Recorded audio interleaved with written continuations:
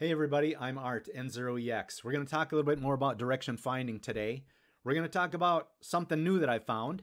It's really not new, it's probably been out for 6 months, but I've recently found out about it, ordered it, tested it, and it's an answer to what we talk about, what we talk about and what makes direction finding hard is when you get really close to the transmitter.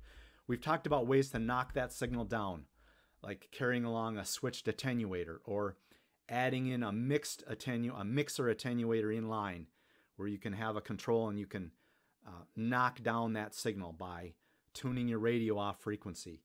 We've talked about sniffers to use when you get really close and the radio is overpowered by that amount of RF. We've talked about tuning off frequency. So those are some answers to help you with that fix when you're really close.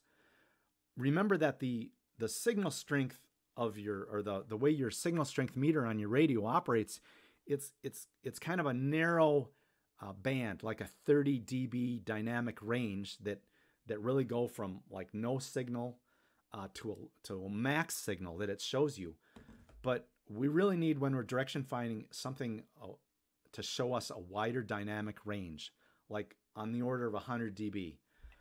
So if we had a receiver or a radio that has that, we could maybe, not use that mixing attenuator or the switch attenuator, not have to tune off frequency, not play these games. Well, here it is. So this is called the Quansheng UV-K5. Also, the UV-K6 is a slightly newer model. And this radio, the interesting thing about this radio is it's kind of like open firmware. So there's, radio hackers, smart software people, a lot smarter than me, that are modifying the firmware on this radio. One of the mods they made is to show the RSSI, the received signal strength indicator, on the display. So you do need a firmware mod to enable this. But then you're going to have some numbers on your display show up anywhere from like -110 or so when there's like no signal or very tiny signal, all the way up to, I think it maxes out at a +7.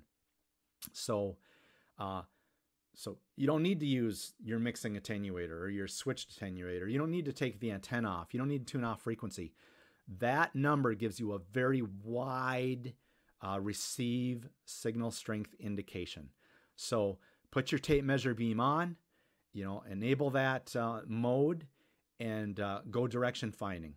So I've tested this out in the yard, and I've walked right up to my 1 watt transmitter, and it peaked out at 007, but I was essentially 10 feet away from the transmitter, and I could still DF right up to it. So if you do have to DF to a higher power transmitter, maybe like a mobile rig at 20 watts or something, this is all you would need. Stick this BNC 30 dB attenuator. I would recommend 20, 30 dB, maybe even 40. Just stick that in when you get close, and when you're peaking at 07, stick something like that in, and you'll be able to get even closer to that transmitter. So I'm going to try and do a little demo for you. That's coming up, but I think this is a great answer for a cheap answer. It's like a Baofeng radio. It's like $30, $35. And you can get that RSSI, and you don't need any of that other equipment. So you can also lock transmit mode off. So you can hand this to kids, Boy Scouts, people new at ham radio. They're not going to get themselves in trouble by putting it in transmit mode. So it's an easy answer. Tape measure beam, Quansheng UV-K6, and your direction finding. So let's watch the video, and then I'll do a quick little wrap up. All right, we're going to do a little demo of the Quansheng UV-K6. My wife is hitting the transmitter out here. She says within about 100 yards. So we're already at a point where we're going to have some very high signal strength. So we're going to try and show you as much as I can the RSSI meter on the radio as I swing the beam. All right, here we are. I'm gonna swing the beam. If you look at that number on the left-hand side middle of the screen, 21, 2019, -14, -12, what do we got here? -10. Okay, it's -9, -10. So I've got the direction, you know, generalized, and we'll walk that way. All right, here we're going to make another bearing.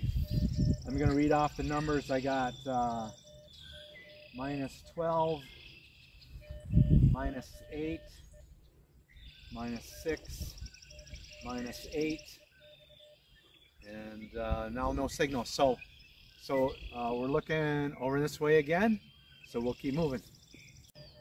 All right, one note on using the UV-K6 and the RSSI indicator on it. It's a little bit of a slow response. Watch the indication on the display. You'll have to swing the beam fairly slow. There's maybe a half a second or a second delay for the reading to be updated on the display. It's not quite instantaneously like a sniffer giving you the audio tone, but you can figure out where your highest signal level's pretty easy. All right, here we are. We're getting pretty close. The number is so we're maxed out at 7 now in this area, but I can swing the beam around to the side, and we can lower that number. And then if I point it away, I can get in the negative numbers. So we know that the transmitter is this direction. So it's actually right over there in the grass. We're essentially right on top of the transmitter.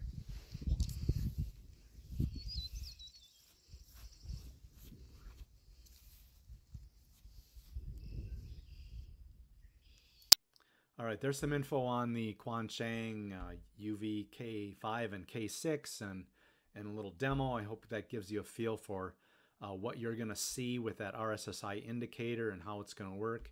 Swing your beam to the, you know, essentially the highest number and, you know, walk that direction. So it's cool because you don't necessarily have to have those other add-on items, those other attenuators.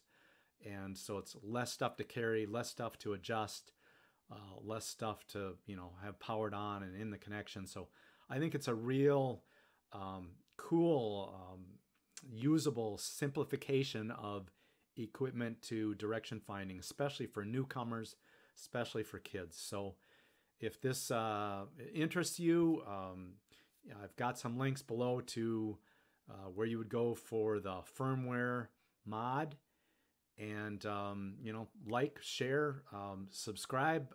Hope to keep bringing you, I think, important information like this for direction finding. I think this could be a real game changer for beginner hunters and for people that want to keep the price low and not have to purchase a lot of equipment or carry extra equipment when they're out there direction finding. So thanks for watching. Sorry it got so long, but I had a lot I wanted to explain.